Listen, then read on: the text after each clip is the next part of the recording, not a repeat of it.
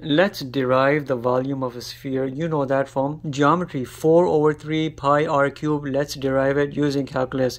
Start here with the unit circle. X squared plus y squared equals r squared. A certain radius and it's centered around the origin. Solve for y because we need a function. You push everything on the other side and the square, you'll have a square root of r squared minus x squared. When you graph this, you're looking here at a semicircle. R comma 0 minus r, 0 comma r. We're looking at this shaded region. If I were to take that shaded region which you see right here and rotate it on the x-axis, this shaded region will develop a three-dimensional solid, and that solid will be a sphere, and it looks something like this, a relative representation. If I were to take just a slice from this and pluck out this slice and make it parallel to our face, we're looking at a circle. All the slices you can make will always be a circle with a certain radius. What is that radius?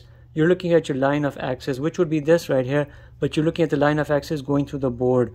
The radius is always the distance from your line of axis of rotation up to your function, which is this. This right here is your radius.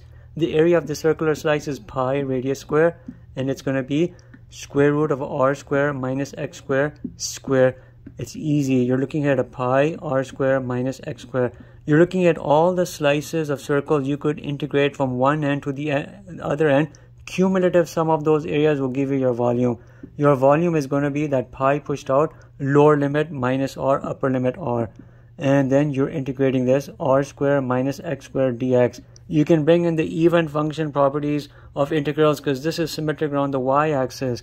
You can say instead of a minus r to r, you'll say 0 to r and put a 2. You're doubling it. You're in essence only looking at this part right here, and then you're doing it times 2 to capture the other side on the y-axis. Integrate this, it's easy. R square x minus x cubed over 3, upper limit r, lower limit 0, a 2 pi sitting outside. You're putting r's in places of x.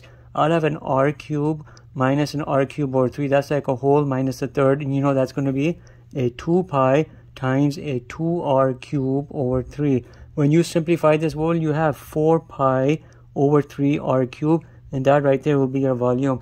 Volume here is going to be 4 over 3 pi r cubed, derived using integral calculus.